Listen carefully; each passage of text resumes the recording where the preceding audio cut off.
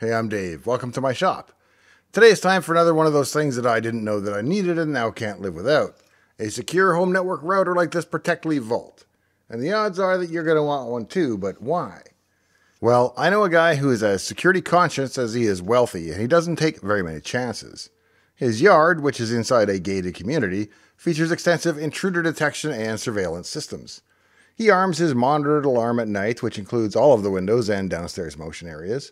He sleeps next to a biometric gun vault, and while he sleeps, his most valuable assets, like his bank account information, are protected by pretty much whatever modem the cable company could get cheap in bulk when he signed up with them 6 years ago.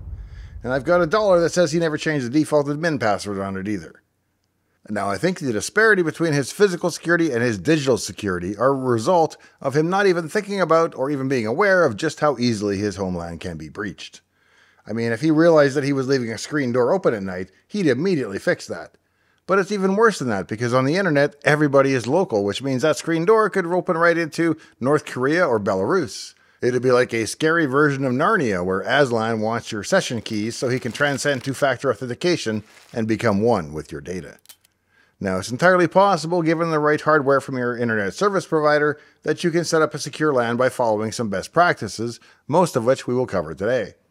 But I'm a bit of a gambling man, and I figure if somebody's going to hack an internet gateway, they're going to do it to the models that the ISPs provide to their users, because there are millions upon millions of them out there in the wild. It's the same reason the viruses target Windows more often than Mac. It's all about attack surface multiplied by the number of instances out there to attack. It's like the inverse of a zebra's camouflage, a case where for once you want to be different from the crowd for your own safety. The reality is that for DSL, cable, or fiber, you're going to have the box that the internet company gave you pretty much no matter what.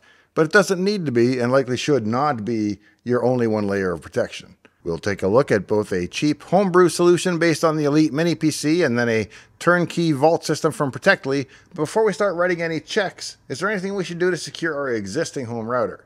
The answer is yes, and that's true whether you're going to add to it or not. Before we go too far down the rabbit hole, let's make sure that everybody knows what I'm talking about when I say a router. A router connects different networks together, managing traffic between them and directing packets to their correct destinations across networks. A switch just connects devices within the same network, facilitating communication and data sharing among them by using the MAC addresses to forward data to the correct device. So the box that connects all your PCs together in your house is the switch, and the box that allows the packets to go to and from the internet is the router. Now, some units like the Unify UDM Pro can serve both purposes. And most cable, DSL, and fiber modems serve two purposes. First, they bridge the two physically different networks, like from coax to Ethernet, and then they route traffic between them. And if it has multiple ports, it's a bridge, switch, and a router, and a modem all in one. So it can get a bit confusing because so many devices can do more than one simple function. And as you'll see, we're going to delegate responsibility for some individual functions much more precisely. We'll start with the $0 approach of just securing what you already have. You may never have thought about it as more than just a beige or black box that the cable company leaves behind when you get to your internet, but it serves a very important purpose. Besides physically connecting you to their copper or fiber network, it's also the firewall, the DHCP server, and the gateway that keeps the bad guys from wandering around your home digitally without being invited. There are a couple of ways that we can help secure a typical ISP router. First, you need to know its IP address, and there are a number of ways to get it. In the easiest case, the username, the password, and the IP address will be printed on a label on the side of the unit. If that's not the case, you can check your default gateway in your PC or Mac's network settings, and that will most likely point to your router. Failing that, you can try common addresses like 192.168.1.0 and hopefully land on it with a good guess. Once you know the IP, simply enter it into your browser's address bar, and if you're having a good day, the router's local webpage will load and you can log into the router. The username and password might again have been printed on a label on the side. In some cases, they use the MAC address, either in whole or in part, as the password. But in some older cases, the security was largely non-existent. On the venerable old WRT54G, perhaps my most beloved old router, the default username was blank and the password was admin on every single one of them. Now, in that router's defense, I'm pretty sure that remote administration was turned off by default, but even so, it's hardly a good idea to keep the well-known default admin password. If it's an option in your router, I also recommend that you rename the admin account, and ideally not to something obvious like Dave. Having an unexpected username is almost like having 2 layers of passwords, at least as long as it can't be trivially guessed. Once you get the credential issues squared away, here are the top 10 things you should do with your ISP-provided router to ensure it's connecting and protecting you as best it can. First, update the router's firmware. A lot of people update Windows at least weekly, but have firmware on their router that's years out of date. Manufacturers release firmware updates to address vulnerabilities, add performance, add features, and so on. Regularly check and update your router's firmware to ensure that it has the latest security patches.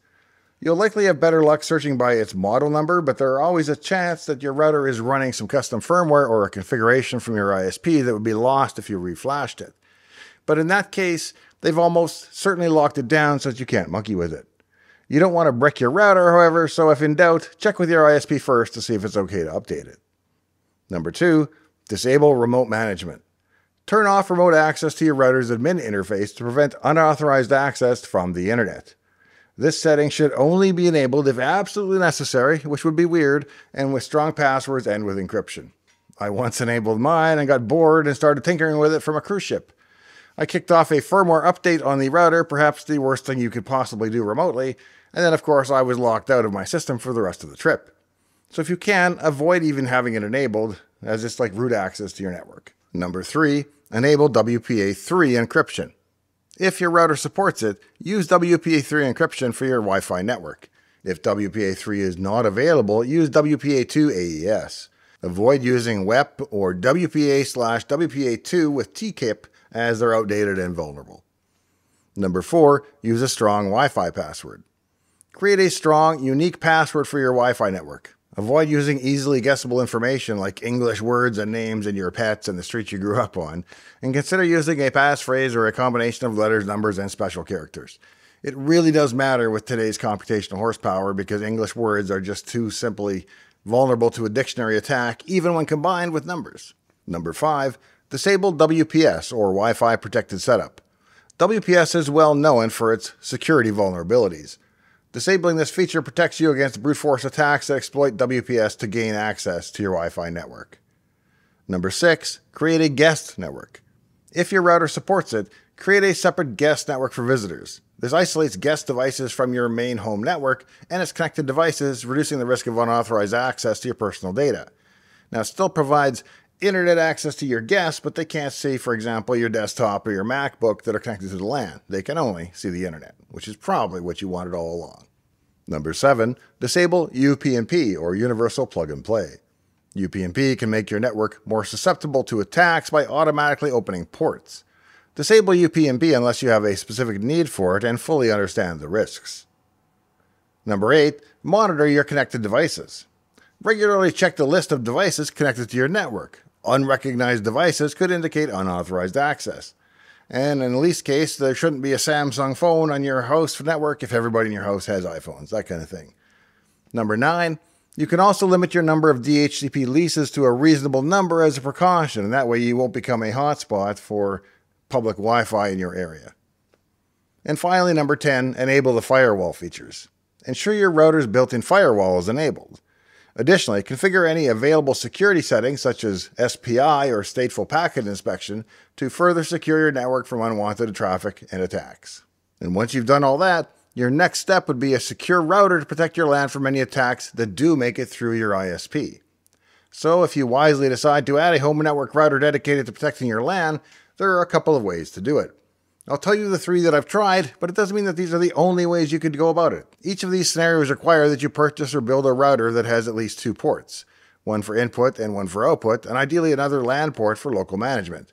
It might be a Dream Machine Pro from Unify, or a simple custom setup on a little mini desktop like the Elite Mini PC, or even a more advanced dedicated unit like the 10-core Vault from Protectly. Before you decide on what your hardware needs are, though, let's figure out where it will live, as that impacts what you need to buy. Option 1 requires that you put your ISP router into what's known as bridge mode, so it's no longer the router at all. Whatever you plug into it gets to drink direct from the fire hose of the internet, as it just bridges the ISP's network to your LAN, and if you did nothing else, every Ethernet port in your home would be a live jack to the raw internet. That's clearly not what we want, so once we've got the ISP box in bridge mode, we can install our new, more advanced router behind it. And as far as our new router knows, it's directly connected to the internet. Option 2 is to run double NAT, or network address translation, which means your router is a router behind an existing router, 2 levels deep. It's an extra layer of inconvenience for intruders, but it can mess with port forwarding and other networking features, so I don't actually recommend this approach. If for some reason you cannot bridge your ISP router though, this might be your only option. It's an extra layer of inefficiency in theory, but when I tested it, I didn't see a measurable difference in ping times, at least not a full millisecond's worth. So the first option is precisely what I've done for the last several years, both on cable before and on fiber optic now. I put my ISP's router into bridge mode and then let a UDM Pro handle all the work of being the firewall, doing security, assigning DHCP addresses, and so on. It's all worked perfectly for a few years now, and I'm pretty much a Ubiquiti fanboy at this point. And this is not a sponsored episode by anybody. Recently, however, I upgraded my internet service to symmetric 5 gigabit fiber, as I detailed in an episode that you can also find on this channel. I discovered that with the major security features turned on in the UDM Pro, it could only process about 2.5 gigabits of traffic, so I was only getting half of my available bandwidth. Now, I get that 2.5 gigabits is plenty of bandwidth, and there's no real scenario where I make use of much more than that anyway, but I'm paying for more, and so I felt morally compelled to eventually see my 5 gigabits in speed test results, if nothing else. And I found out that if I turned off IDS and IPS, it could do all 5 gigabits, but not with them turned on. But what the heck are IDS and IPS? Well, intrusion detection systems and intrusion prevention systems, better known as IDS and IPS, are critical components of modern network security. They are often implemented in the router to protect networks from malicious activities and threats. These two systems work together to detect, analyze, and respond to potential threats before they can cause harm. Let's break down how each system works and their core concepts. First, we have the intrusion detection system. There are 3 key aspects to IDS, which are the detection, analysis, and alerting. IDS monitors network traffic and system activities for malicious actions or policy violations. It's like a surveillance system that watches for signs of possible attacks, intrusions, or anomalies. The detection is based on various methodologies, including signature-based detection, which identifies known patterns of malicious activities, anomaly-based detection, which detects deviations from normal behavior, and stateful protocol analysis, which examines network communication protocols to identify suspicious activities. Once potential threats are detected, IDS analyzes them to determine their nature and potential impact. This analysis can involve comparing the detected activity against a database of known threats, like signatures, or assessing the deviation from baseline behaviors to identify unknown threats. Upon detection and analysis, IDS generates alerts to notify the administrator of suspicious activities. These alerts can vary in severity depending on the potential impact. IDS provides detailed information about the intrusion attempt, including the source, the target, the time, and the type of attack, enabling administrators to take whatever action they feel is appropriate. Now, these alerts won't do you much good if they just live in some log file that you never look at, so either you should have it email you the alerts or you need to be proactive about checking your logs. Next, we have intrusion prevention systems, or IPS. IPS can also be broken down into 3 core aspects: prevention, enforcement, and mitigation. IPS actually extends the functionality of IDS by not only detecting the threats, but also taking some predefined actions to prevent them from succeeding in the first place. It's positioned in line with network traffic, allowing it to actively block or mitigate threats in real time before they reach the target. That's the prevention part. IPS can also enforce security policies, ensuring that all network traffic complies with the established rules and standards. For example, it can block traffic from malicious known IP addresses or prohibit certain types of network requests, like Tor. You'd sign up for a service that keeps your lists up to date, and the rest should be automatic.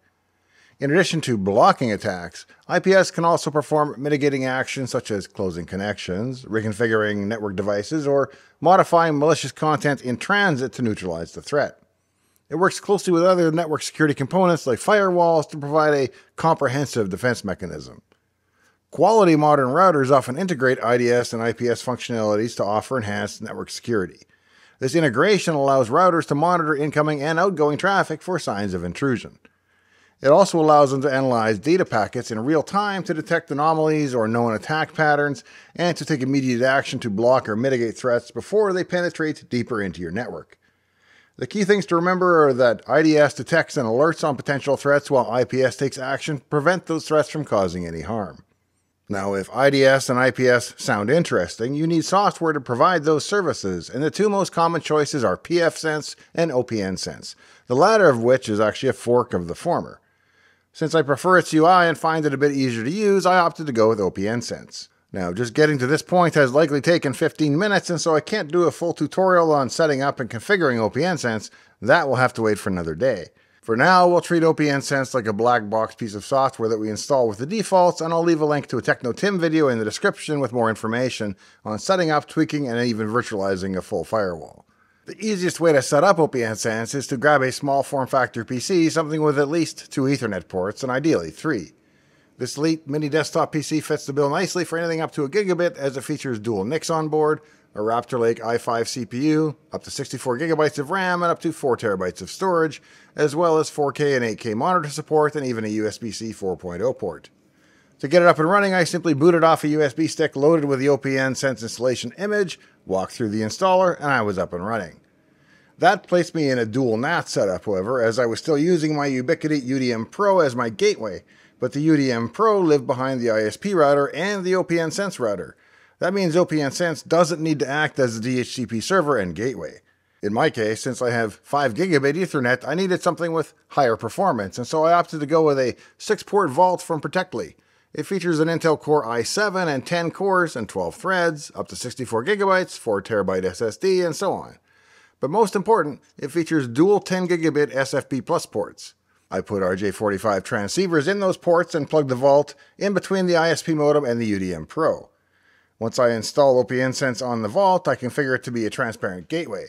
That means that rather than being a router, it acts like a bridge, passing everything, subject to the firewall rules in IDS and IPS, directly from the ISP onto the UDM Pro. Once I had enabled IDS and IPS on the Vault, I turned them off on the UDM Pro, where they had constituted a significant performance bottleneck. But with them running on the 10-core i7 with a peak turbo speed of 4.7 GHz, I was able to achieve full bandwidth quite easily. Once you have your OPnSense router up and running, the maintenance is very low. You'll want to keep it up to date by turning on automatic updates, or at least by checking for updates manually quite often. I also turned on the ClamAV antivirus service on the Vault, and so it updates its virus signatures on a schedule every night as well. At this point, we've secured your ISP router as best we can and introduced another layer of protection in the form of OPnSense. If you're interested in learning more about deploying and configuring OPnSense itself, let me know in the video comments. I wasn't sure if there was any appetite for a low-level walkthrough of the setup, and so I kept today's overview pretty high level. If you found any of today's episode to be interesting or entertaining, remember that I'm mostly in this for the subs and likes, so please be sure to leave me one of each before you go today. And if you're already a subscriber, thank you. Please consider turning on all notifications for the channel so you don't miss an episode. If once a week turns out to be too often, you can always turn it back off. If you or someone you know is on the autism spectrum, check out the free sample of my book on Amazon. It's everything I know about living your best life on the autism spectrum. Thanks for joining me out here in the shop today. In the meantime and in between time, I hope to see you next time, right here in Dave's Garage.